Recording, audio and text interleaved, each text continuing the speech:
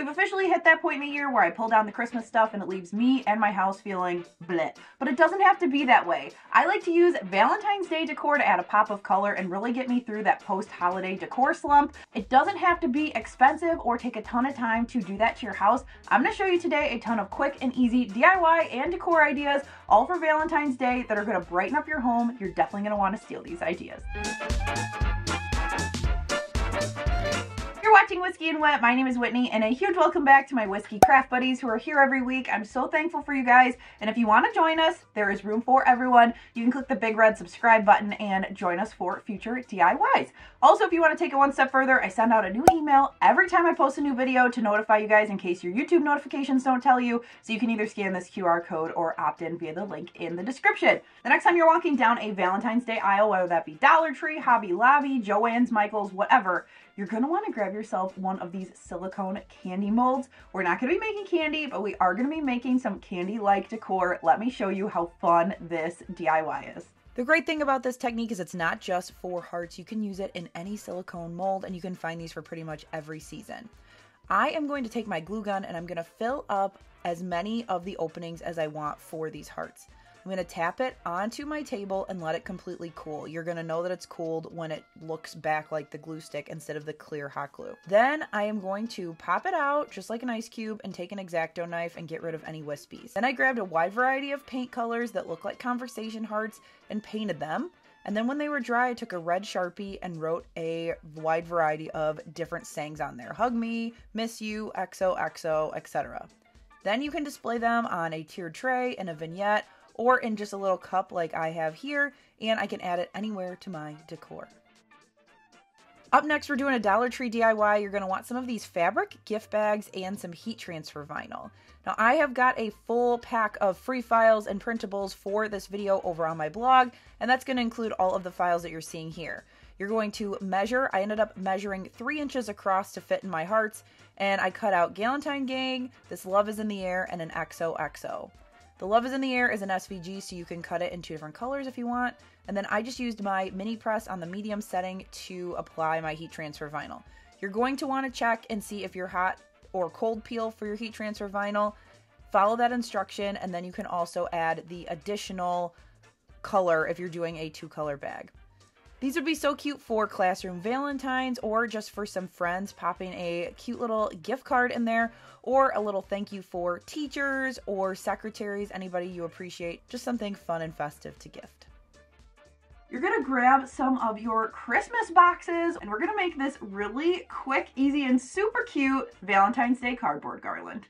Cardboard is one of my favorite mediums to work with, especially lately, just because we have so much of it and it's free. It's already at my house, and so it saves it from a landfill, especially in areas that don't offer recycling. So I'm using that heart I got from Target just as a little tracer, but you could hand draw it. You could cut out something that you print out on your printer to cut out the hearts.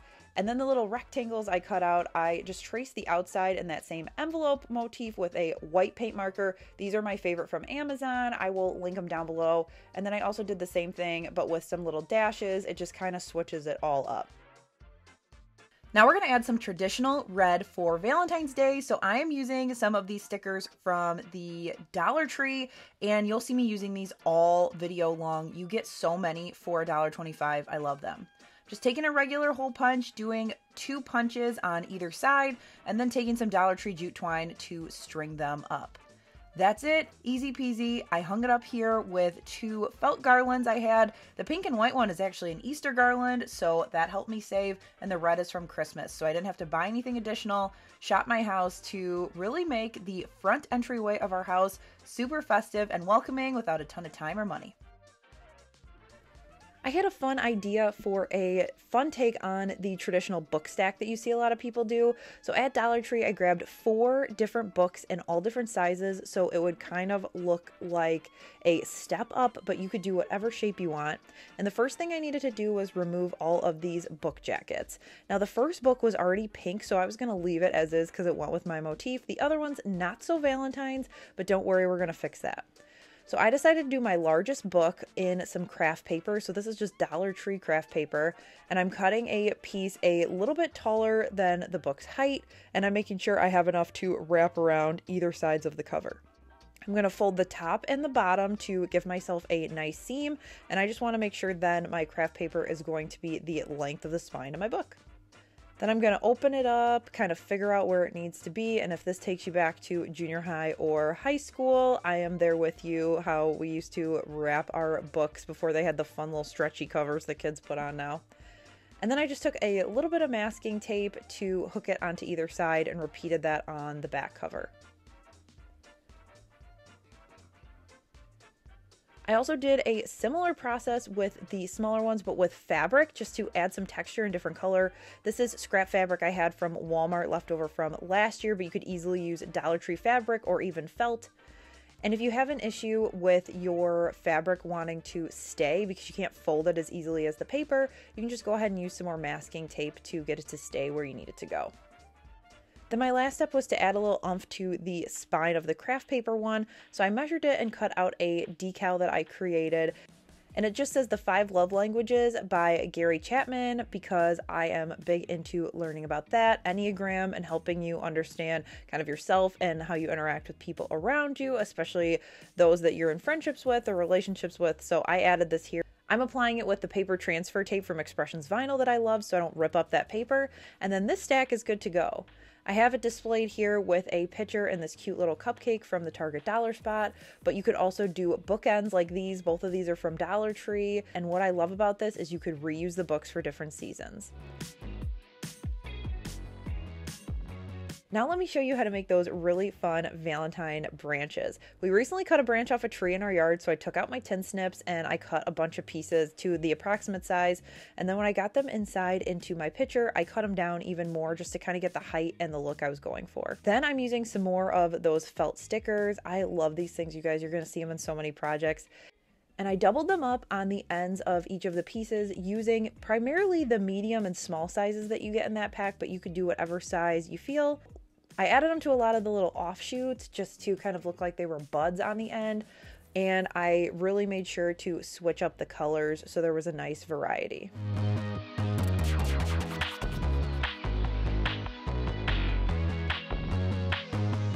Once everything was applied where I wanted it, I just wrapped the bottom of my sticks with some packing paper just to get them to stay more centralized and not kind of really lean over the side. And here is my final look. It kind of looks like cherry blossoms, which I really like. I love how this turned out. I honestly just took a picture that I was using for Christmas. I flipped it around. The back actually says the most wonderful time of the year. So it's a nice way to reuse that stuff.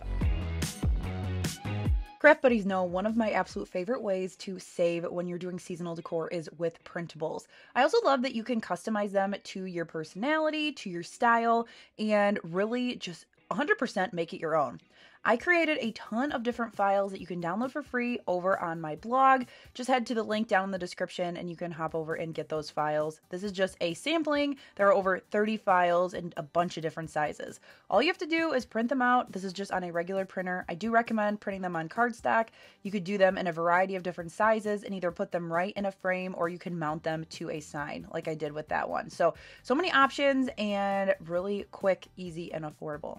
Something else I have gotten into in the same vein as printables are these printable pennants. I did some for fall and Christmas, and so many of you guys said you printed them out and used them, so I wanted to make some for Valentine's Day as well.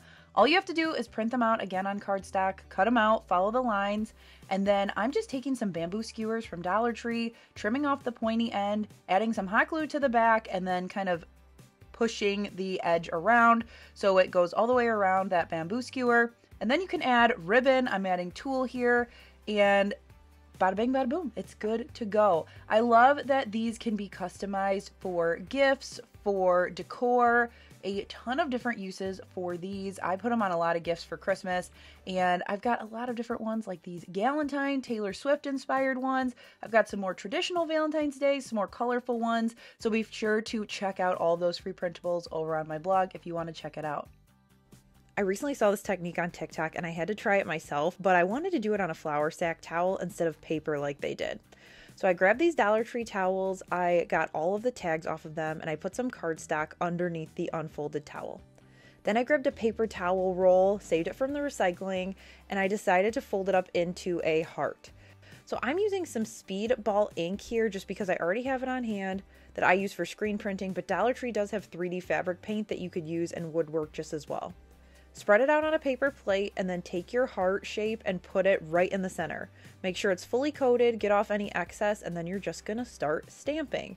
If you've ever done potato stamps or just regular stamping, it's the same idea, and you could go as nuts or as simple as you want here. I ended up doing hearts like this down either side, just carefully stamping, and I let it dry overnight per the instructions for the speedball ink. You're going to want to follow what it says on the back of any ink that you use, whether it be puffy pink or whatnot. Then I'm just setting it at 320 degrees for 60 seconds down my tea towel, and I also used my Cricut press to get rid of some of those big set-in wrinkles. Then I folded it how I was going to use it, and then it was time to display, so I just hung it over this DIY little towel ladder that I created at Christmas. I will link the DIY if you're interested.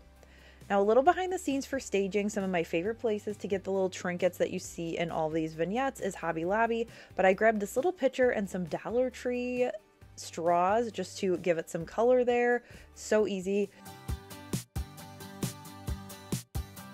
This has to be one of my most favorite Valentine's Day DIYs I have ever made, and it starts with a Dollar Tree wood round. Now, if you can't find yours at Dollar Tree, you can look at any other craft store. They have them all around. I just like the price at Dollar Tree. You can't beat it if you can find them.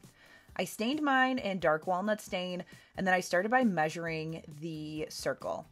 Now, I created this Backstreet Boys file, and if you're interested on how to go into Design Space, size it, and also get the offset, I will link the video where I will walk you through step-by-step slow motion. Then I cut everything out, and if you are worried about it cutting on the little intricate pieces and having it pull up, cut it on either the washi or iron-on setting, and that will help. You're going to want to be careful when you're weeding just because of all of the details, and if you lose some of them, then it might look like a different person than the person you're going for in the Backstreet Boys, so just be careful, take your time, but once you get it all weeded out, it's time to apply. I went ahead and marked so I knew exactly where my paint needed to go, and I did the paint after I cut it, so then that way the color would be underneath the Backstreet Boys.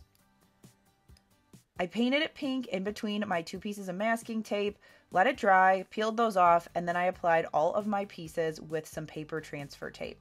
Now, like I said, I've got this tutorial much slower in another video that I will link down below and up in the iCards, as well as a ton of other Valentine's Day projects that aren't in this video that I've made in years past. So if you are looking for Valentine's Day inspo, you will not be wanting after you check out that playlist. I've got so many ideas for you. Crafting in general brings me joy, but this project brought me so much joy. I absolutely love the Backstreet Boys. It was fun to figure out how to create this file, and I'm so happy to share it with you.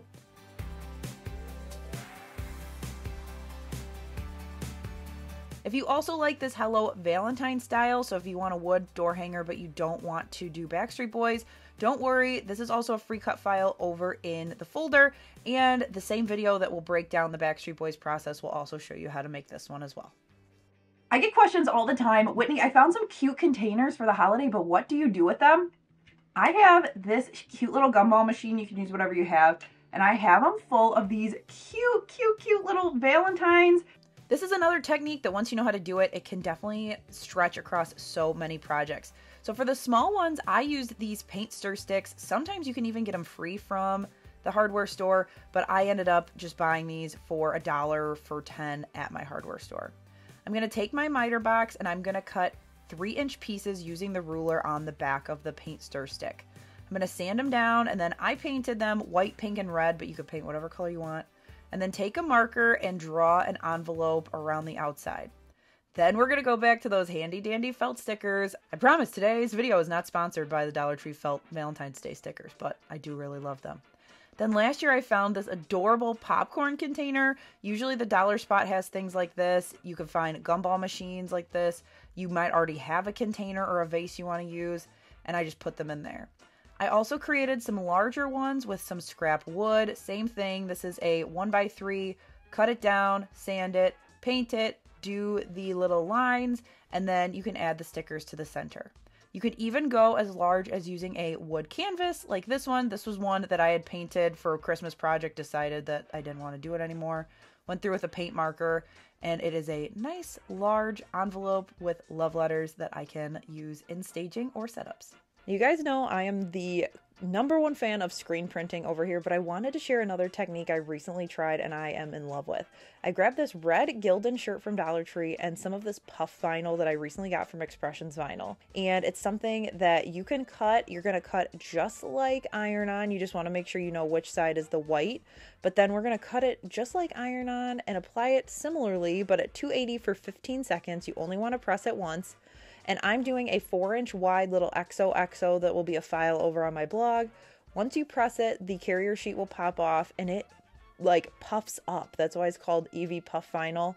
I love this. It's some fun texture and you want to make sure you let it sit for 24 hours before you wash it. But this thing is so cute. It's a nice, fun, understated Valentine's Day t-shirt.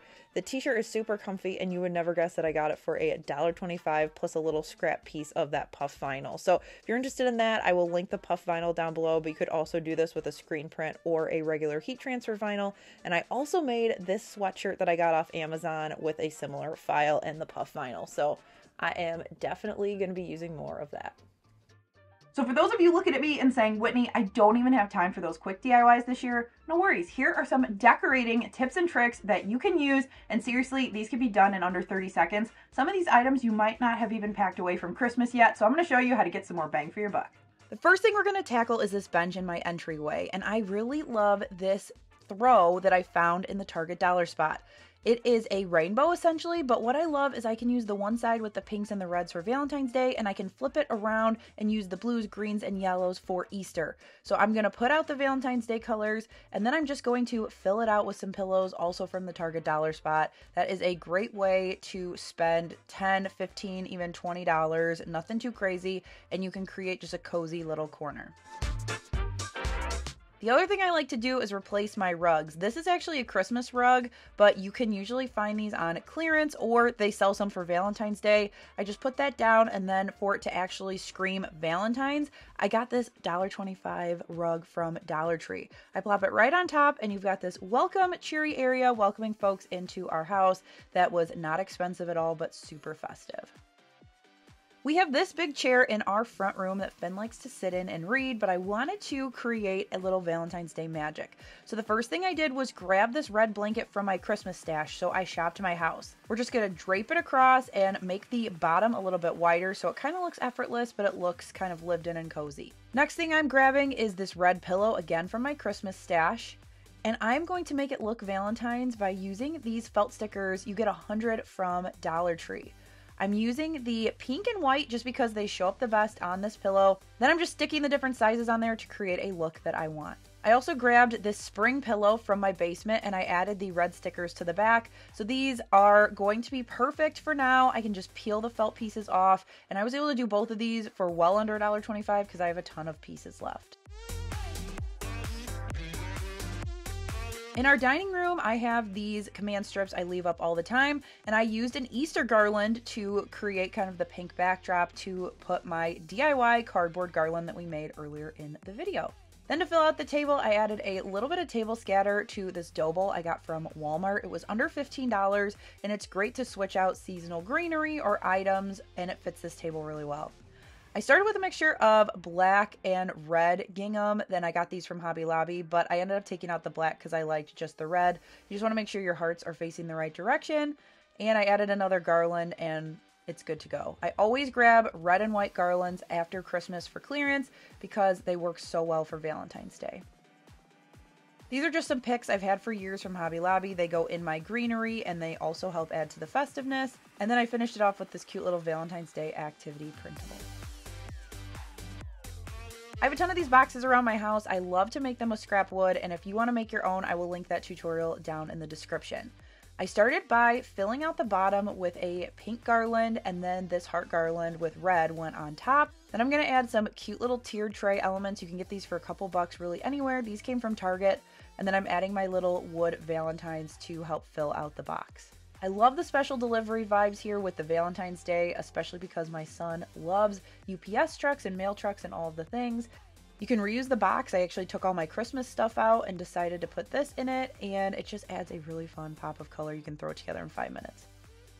If you want to do a small area in your kitchen, a little tea towel ladder like this is great. I made this one, but you could also buy them very inexpensively at any decor store. Then to add some color, I grabbed a Dollar Tree vase as well as a little stemless champagne flute and some conversation hearts. I put my champagne flute in the middle of the vase to make it so I didn't have to have as many conversation hearts, and I just filled up around the outside as needed. If you're still with me, Craft Buddy, head down to the comments and leave a heart emoji. It doesn't matter the color or the style, that just lets me know that you're sticking with me. Once I got to the top, I added some greenery, and then I grabbed this cute little candy dispenser that I found at Dollar Tree, filled it up with some mini M&Ms, and this adds just a little bit more color, and who doesn't love candy for Valentine's Day? My last step was to shop my house again for this wood bowl, and I added these Dollar Tree little candies into the mix. I also like when I'm doing something like this to add a couple extra to the side of the bowl to kind of make it look like it overflowed, and it is just full of all of the fun goodies. You could easily just do a simple setup like this and your whole house will feel like you decorated for Valentine's Day. You don't have to go crazy. You don't have to make yourself nuts.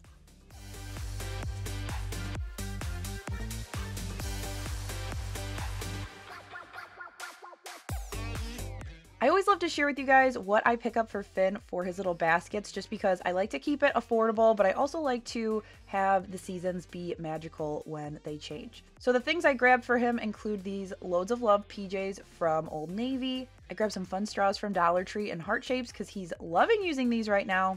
I also found some really cute plushies at Dollar Tree. He loves helping me make my coffee in the morning, stirring up everything, and also peanut butter and jelly. I grabbed him a couple of his favorite books, and it was time to pack it up. Now this is another thing I shopped my house for just because I didn't want to add more clutter. So this is a basket we already had. I put a little bag in the bottom to give it a little oomph, added the books, the straws, the PJs, and I added a little bit of tulle in the back for color. Added all of my little plushie friends. I also included this cute little mail truck from Hobby Lobby. It lights up, and he's going to get such a kick out of putting that in his room. Then to give it a little bit more color, this is clearance ribbon that I just found after Christmas, and it is ready to go. I can't wait to give it to him on February 1st.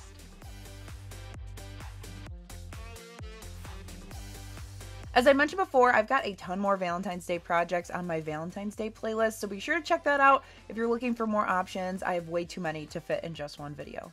That's going to wrap up this video. Be sure to head down in the comments and let me know what your favorite Valentine's Day project was. That helps me inform future content for upcoming holidays and just videos in general. Thanks so much for watching. Thanks for being back here for another year of DIY fun, and I can't wait to see you in the next one.